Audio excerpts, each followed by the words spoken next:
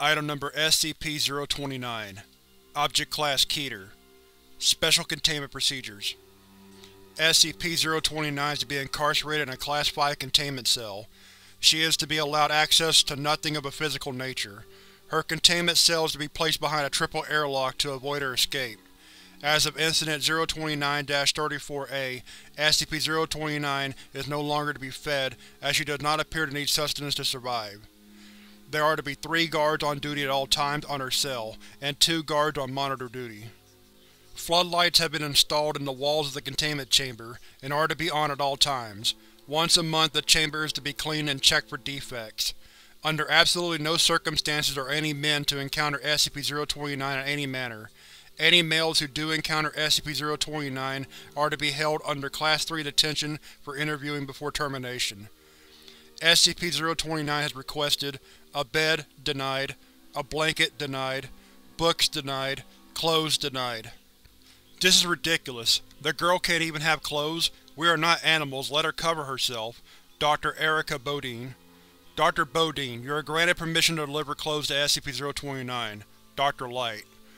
As of Incident 029-53-B, anyone who has potential access to SCP-029 is required to first watch Surveillance Tape 029 Bodine, as a reminder of threats involved when working with SCP items and SCP-029 in particular.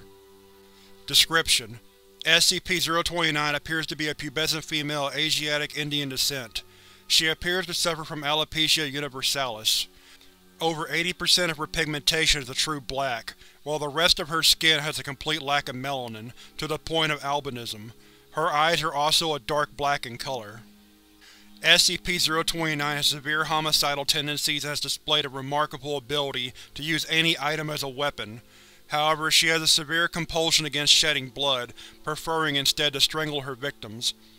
SCP-029 demonstrated dexterity and physical reactions 4 times as fast as the average human. SCP-029 has also displayed extensive resistance to damage of all forms. Both of these extra-human abilities are greatly hampered in the presence of bright or direct light, natural or artificial. In addition, any males who come within the presence of SCP-029, an area defined by our current perception, find themselves pliant to her will. Such males become willing to kill or even die for SCP-029.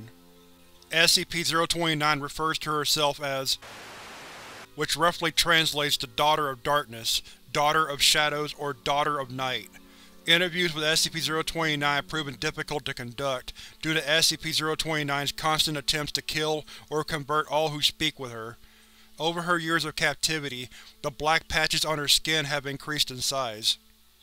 SCP-029 was first brought to the Foundation's attention by an agent working in rural India. An attempt on his life led him to a small cult of men who claimed to be thuggies, in service to the Daughter. Several weeks of investigation proved that they believed the world to be in the last years of the Kali Yuga, and that by sacrificing 1 million lives to the Daughter of Darkness, they could raise her goddess and end the world. They also believed that only sacrifices performed through strangulation added to this tally. Events led the agent to their mountain fortress, where he discovered SCP-029. After the loss of said agent, which ended in our acquisition of SCP-029. Addendum: 7 years after capture, SCP-029 began showing anomalous growth in her black pigmentation. When questioned about it, she claimed her followers were on the move once more. Investigation led us to a concentration of so-called thuggies that had escaped our initial foray. After discovering that all of her followers were there for one of their holy days, a tactical airstrike was called in.